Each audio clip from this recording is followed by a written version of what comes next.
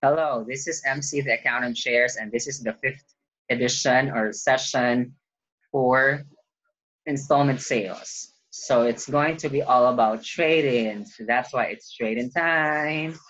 And also, this is second to the last edition of this particular session. The last part would have the inclusion of summaries and so on. Anyway, for trade-ins, this is the situation wherein an old merchandise or an old product, especially good because has to be tangible, is being part of the item that is part of basically down payment. So if we say down payment, we normally think of just cash. Now, if there is an old merchandise, for example, a car, and then the buyer wants to buy another car, so that old car can be used as a down payment in addition to cash or in addition to some other fees like reservation fees, which may be part of the full value of the property or not, depending on the contract. What is clear is that trade-in is normally a down payment. For some, perhaps no more cash down payment, only the trade-in value, in which that could happen in problems. However, normally in real life, there's reservation fee, there is down payment in cash, there's also trade-in. But the effect of trade-in is that it will decrease whatever the selling price and therefore decreases the receivable that has to be paid over the credit period. So let's now have our discussions on our source. This is still Milan's book, Zeus Vernon Milan, which you can purchase from the author or from his publishing. I'm not selling, by the way, his books. I'm not connected with him. I'm just using his particular material for the sake of appreciating accounting more and so that I can share to more people. Anyway, trade-ins would involve situations that the sellers would accept merchandise as part of down payment. So just like the repossessed merchandise or the repossessions, it's going to be recorded at fair value. In the absence of fair value, it has to be recorded at the estimated value. So please refer to our discussions once again about repossessions. If you can recall, I discussed to you in the previous edition that the repossessed merchandise or the repossessions would be recorded also at the fair value or appraised value or market value before reconditioning costs, so that if the fair value or appraised value or market value given is after reconditioning cost, meaning that is after we recondition so that the asset will be ready for its intended use, and that is the sale of inventory. The asset here is inventory, and so that's going to be deducted if after, so that we'll get the fair value before reconditioning cost, and that is our fair value at that particular date. So here the date is the date of trade-in, not reposition, because this is all about, again, trade-ins. So just replace the word reposition with trade-in. Also, remember there are two inventory systems. So we have periodic inventory system and perpetual inventory system.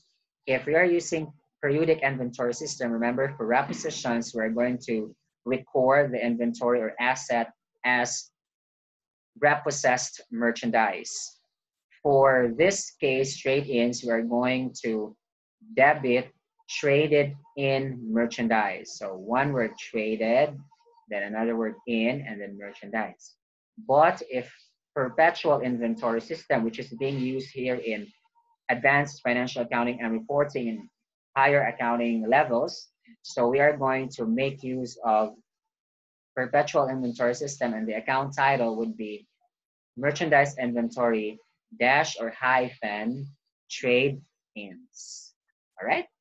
Trade ins has hyphens so or dash. And so traded in may have dash or some not. So not necessarily very strict about it. Anyhow, hopefully that's clear in number one. Number two is that the seller normally allows a value for the merchandise to be traded in. So that's called as trade-in value. Some books would be using allowed trade-in value. Now, the trade-in value may not necessarily be the same as the fair value, because the fair value is the actual value of the merchandise at a particular date of the trade-in. So it's going to be the current value, but the trade-in value may not be the same. Otherwise, perhaps the seller is really updated with fair values of merchandise if they're equal. But normally they are not. So that's why number three, there would be an additional consideration that we have to take note. The formula is that allowed trade-in value or trade-in value minus the fair value. And remember again, the fair value is given in the problem. In real life, it's not going to be given. We really have to know in the market or based on the trade. And in the absence of that fair value, there's no established market. So we have to estimate the market value based on the formula here. So estimated selling price less reconditioning cost and the normal profit margin. And I repeat, normal profit margin is the gross profit rate at the resale. So meaning the specific traded in merchandise is now reconditioned or has been reconditioned and is now ready to be sold. And in fact, it is for some situations already sold, but here estimated to be resold. So in that case, we are going to use the normal profit margin charged at that resale, not on the time that such merchandise was originally sold.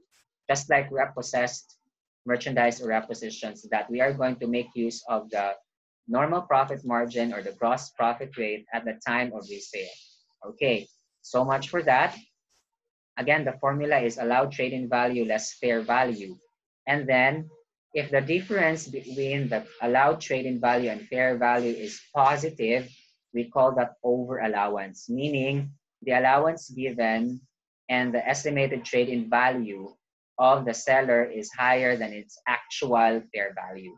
Therefore, that will be treated as a minus because it overstates the selling price. Therefore, there should be a reduction to get the adjusted selling price.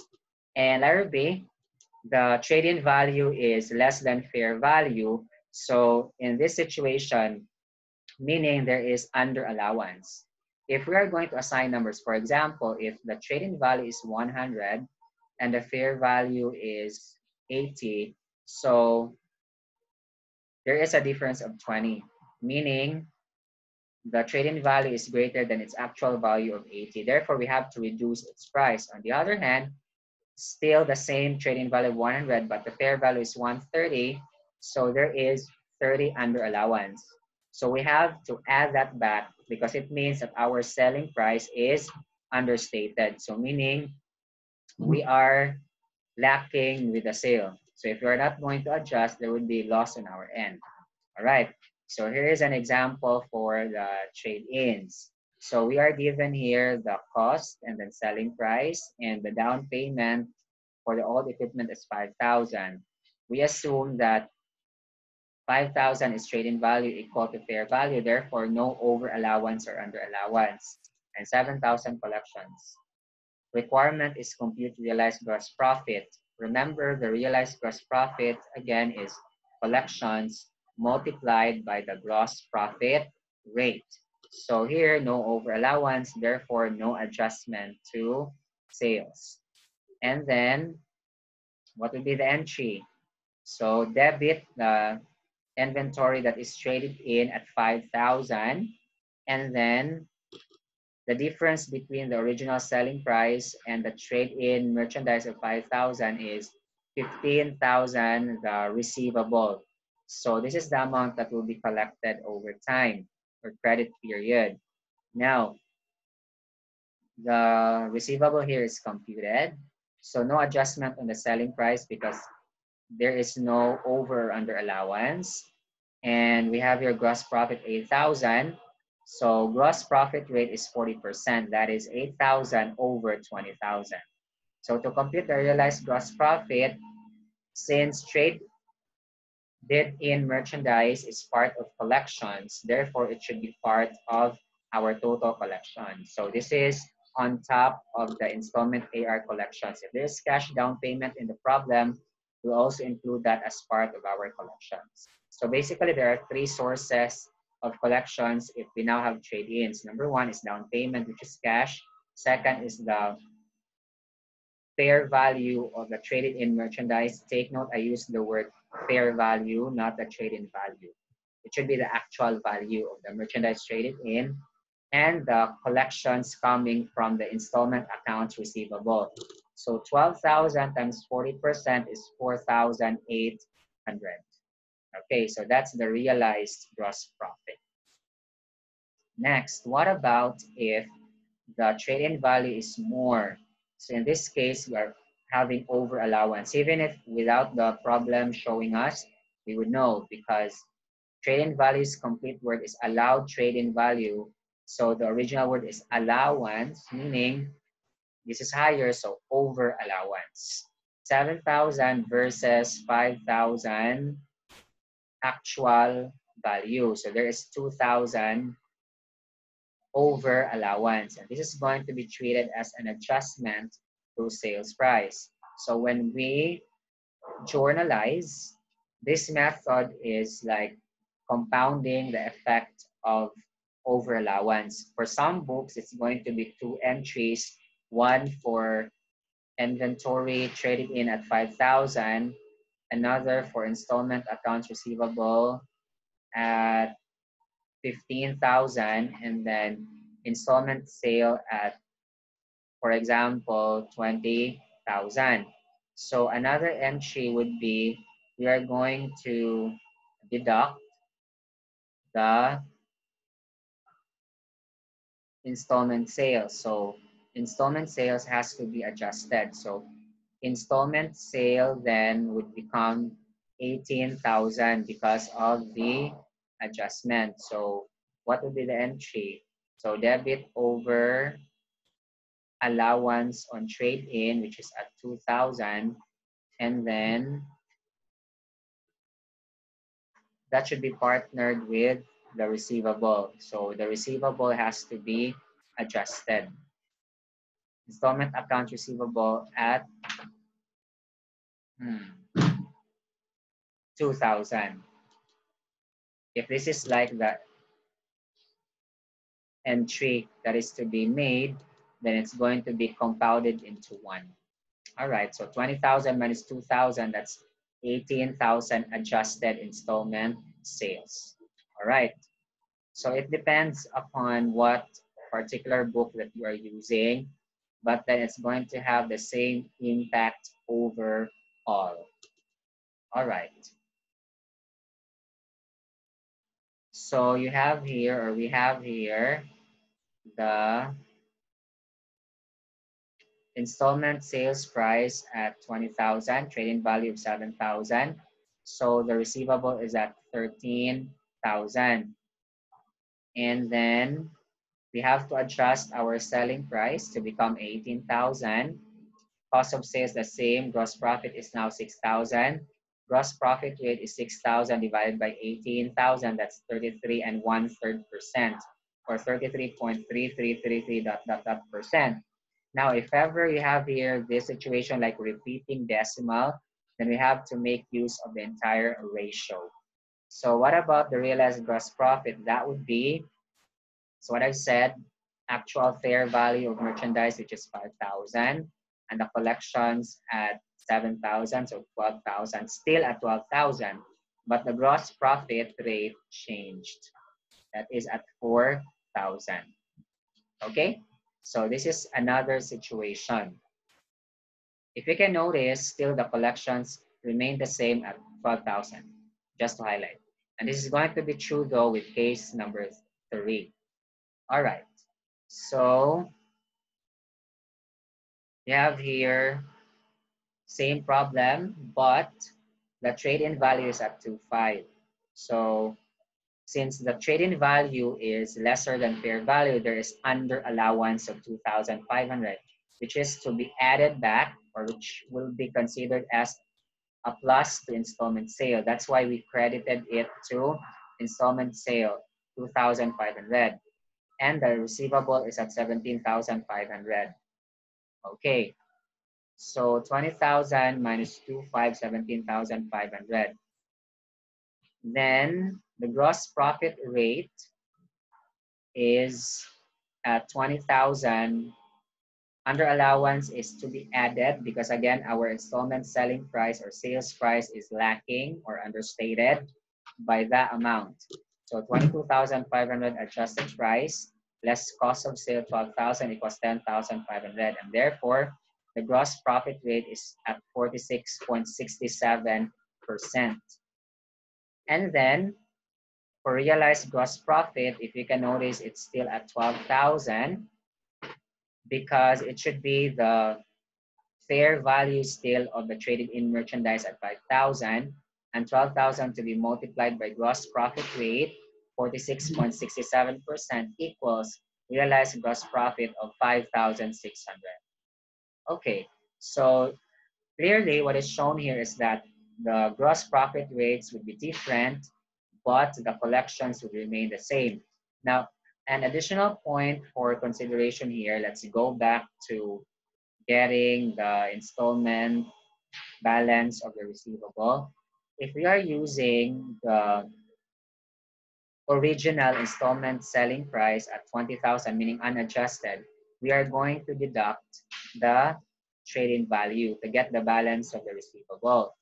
However, if we are using, for example, here the adjusted selling price at 18,000, it should be we are going to pair it with the fair value because the actual fair value is the adjusted one. So 18,000 minus the 5,000, where is that? 5,000 given in the problem, 5,000 fair value of the merchandise, right? So that's going to be equal to 13,000. So still at 13,000, should we like to know the balance of the receivables here? So 18,000 minus 5,000 equals 13,000. Let's check with under allowance. The selling price that is unadjusted paired with trade-in value to get the installment balance of the receivable. But if you use the adjusted, which is the sum of 20,000 original plus the under allowance 25, that's 22,500, minus the fair value of the traded in merchandise or inventory of 5,000 equals 17,500. So whether we use the unadjusted or adjusted, the balance of the receivable would be the same. It's just that we should pair one with the appropriate other. If one is the selling price, installment sales, the partner should be trade-in value if unadjusted. If adjusted, then the partner would be the actual fair value.